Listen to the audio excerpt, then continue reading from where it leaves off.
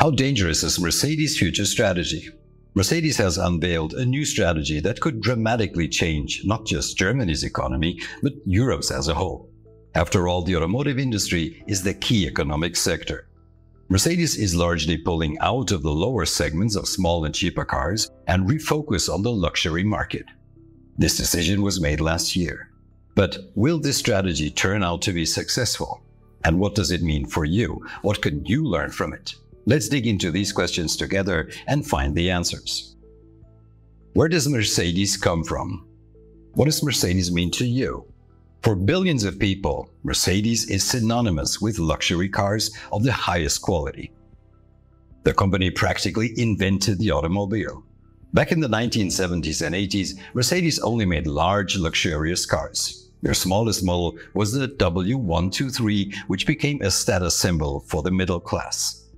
Then Mercedes introduced a new category, the luxury mid-size car, known as the Baby Benz 190, followed by a luxury compact, the A-Class. If you're old enough to remember, this is the one with the famous moose test. The idea was to redefine luxury, not just by size, but also by brand, features, and quality. For a long time, this strategy was highly successful for Mercedes. What's different today? The automotive landscape has changed significantly. Mercedes realized this early on. They invested $50 million in Tesla for a 9.1% stake back in 2009. Mercedes sold shares continuously and sold the remaining 4% stake in 2014 for $780 million, reaping a huge profit. Had they kept the 9% stake, it would be worth more than all of Mercedes today, including the separated truck business. From 2006 onwards, I've been warning major suppliers about Tesla and the potential for an electric vehicle disruption with this slide in my presentations. Tesla has been focused on electric mobility right from the start, or rather, that was their very identity. Chinese manufacturers, particularly BYD, also entered the electric scene early. Back in 2006, we were already identifying BYD as a significant competitor in market scenarios for a well-known automotive supplier. Yes, Tesla was also considered a potential threat in our projects from 2006, even though they didn't have a mass-produced vehicle on the market yet. Today, Tesla is driving the global automotive industry. But arrogance hasn't ended. A German automotive executive recently told me that Tesla is just a handicraft booth. Well then, from my perspective, and that of my team at Future Management Group, electric mobility is clearly the future of the automotive industry. Virtually all manufacturers have committed to offering only emission-free vehicles by 2030 or 2035 at the latest. And those can only be battery electric vehicles, as alternatives like hydrogen fuel cell vehicles and others stand no chance. I linked to some articles and videos that I made about this in the description below. Tesla and several Chinese manufacturers dominate the exponentially growing electric vehicle market, which will virtually take over the entire market before 2035. Market shares in combustion engines are becoming less and less relevant. Just like Nokia's market share in old cell phones didn't matter ultimately. What mattered was the market share in the mobile phones of the future, the smartphones. And in that sector, Apple led the way, followed by the imitator Samsung as a close second. How does Mercedes view the future of the automotive market? Analyzing a company's strategy from the outside is always challenging. Of course, you and I, have only a fraction of the information that the executive board has. The assumptions about the future made by a company, especially its leadership team, are crucial for its strategic behavior. That is, provided they act professionally and logically rather than emotionally shaping the future to their liking, which is like wish casting. It's like a sailor who cannot wish for the weather, but must assess the real conditions. But how can we know the future assumptions of Ola Källenius and his colleagues? Well, you don't necessarily need to know them directly, because these assumptions logically connect with the strategic decisions and actions. So we can infer from these actions and decisions what the Mercedes leadership is likely assuming about the future of their market. Their assumptions probably go as follows. Number one, By 2030, electromobility will make up almost the entire automotive market for passenger cars. Mercedes has announced that by 2030, it will manufacture exclusively battery electric vehicles where the market allows. Number 2. Tesla, BYD, and others will likely move from the current mid-range products further down into the mass segments. This is presumably what Mercedes assumes, because Tesla already announced this in the first of their 3 master plans back in 2006, and they continue to follow this plan to the letter. BYD has publicly stated that their vision and ambition to be among the top 5 manufacturers in Europe, measured by the number of units sold. This cannot happen without entering the more affordable mass segments. Assumption number 3, Tesla and BYD will very likely be successful in this venture. Both companies have the cost advantages necessary to profitably produce and sell vehicles in lower segments.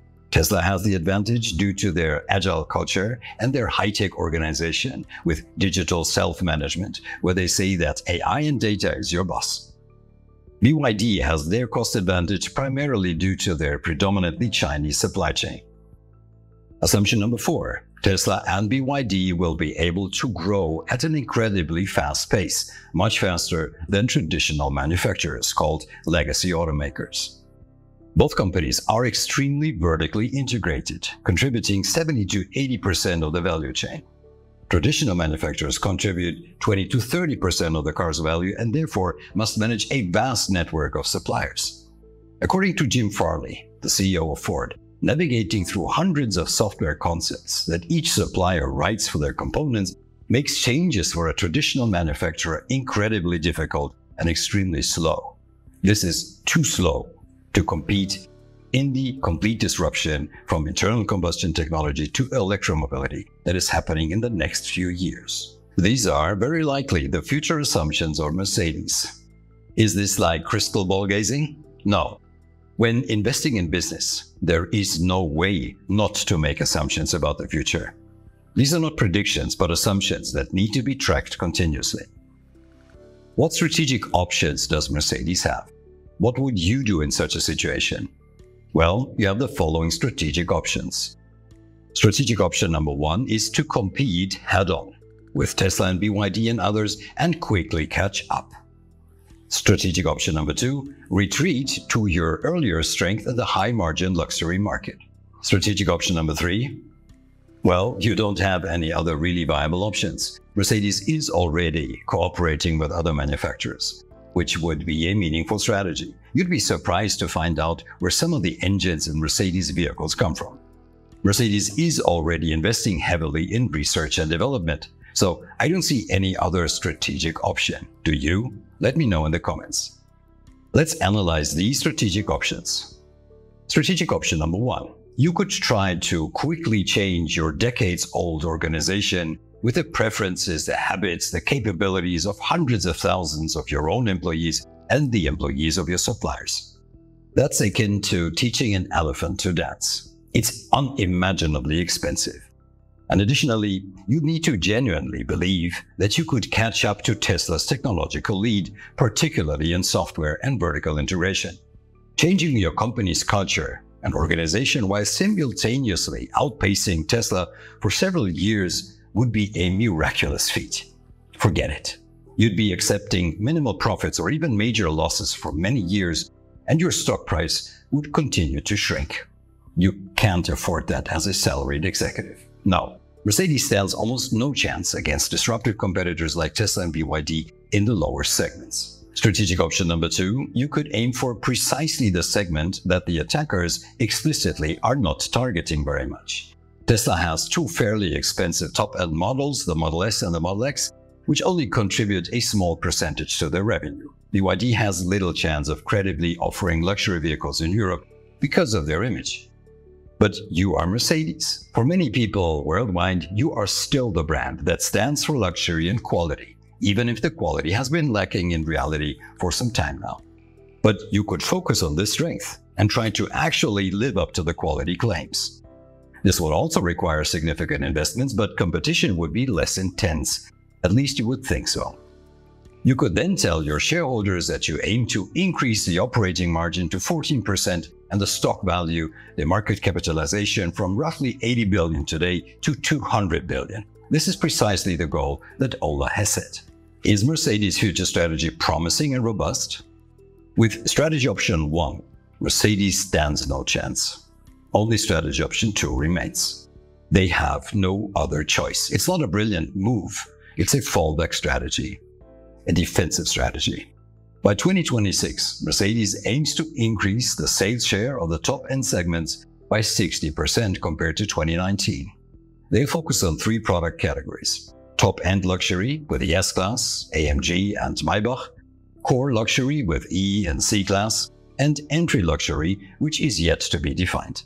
Mercedes had the chance to reinvent the car for a second time by being a close partner of Tesla. As mentioned, their former 9.1% stake in Tesla would be worth more than Mercedes today. But that is not what happened. Like almost every traditional automaker, they initially ignored, then belittled, and then finally underestimated the ongoing disruption. A few years ago, they woke up and found themselves in a bind, trapped in what's known as the innovator's dilemma. Whatever you do, it will be difficult, perhaps even existentially threatening. Could Mercedes have known earlier? Of course, hindsight is 20/20, and criticism from the outside is always easy. As mentioned, I've been warning large suppliers since 2026 explicitly about Tesla with this slide. We didn't know for sure if it would happen, but it was a plausible scenario. For future strategies, we use our Elton model, and here the red glasses for the surprising future. Unlikely but potentially very dangerous events and developments. I'll link a video about the Elton model in the description. Electromobility is not new. It's even older than internal combustion. The new aspect was the way lithium-ion batteries were built around 2000, providing acceptable ranges. Engineers at Mercedes, VW, Audi, BMW, and even General Motors and Ford had to know this. The case of General Motors with its EV1 is telling. GM terminated the EV1 project in 2003 and scrapped almost all new cars. They produced it reluctantly due to regulations and wanted to continue to make money with internal combustion engines. It's a fascinating story, and I'll link a video about that in the description. What are Mercedes' chances for success? Today, after battery prices per kilowatt hour have fallen by more than 90% since 2010, the share of renewable energies is growing exponentially. The Chinese have learned how to build good electric cars and are now pushing European and American manufacturers out of their market, thus taking away their biggest sales market. Today, when electric cars are often cheaper in terms of total operating costs and will become even cheaper in the future, even in the sticker price, much comes too late and is too little. Mercedes has chosen the only right strategy, even if it's defensive. Basically, it's the only possible one. Their products are already significantly more expensive than Tesla's and BYD when you compare the prices and the performance. Will they be successful with this? I consider it likely. If anyone can serve the luxury segment credibly, it's Mercedes. When it comes to sportiness and driving pleasure like BMW or advancement through technology like Audi, high-performance electric cars are already far superior and at lower costs. And to associate driving pleasure with internal combustion engine sound and gear interruptions is ephemeral and fading. Advancement through technology still exists, just elsewhere. Technology today is mainly software, as the vehicles of the future are software-defined, and this is where legacy automakers failed so far. You've probably heard of the difficulties that VW and Audi, among others, are having with software development with their company CARIAD. For software and even the vehicle platform itself, they now have to rely on Chinese companies as partners, which are practically startups. No one could have imagined this 3 years ago. Although it may sound like blasphemy to some, Mercedes, like most others, are copying many strategy elements from Tesla. Of course, nobody would admit it. But where else would goals and ideas like becoming fully electric by 2030 come from? Or reducing the model variety drastically? developing a new holistic software architecture, the Mercedes operating system, which sounds like the Tesla operating system, or building a charging network, or selling at fixed and non-negotiable prices, selling 25% of cars online and over 80% directly to customers without dealers. Where do these ideas come from? These are not Mercedes ideas. On one point, Mercedes is betting totally differently than Tesla.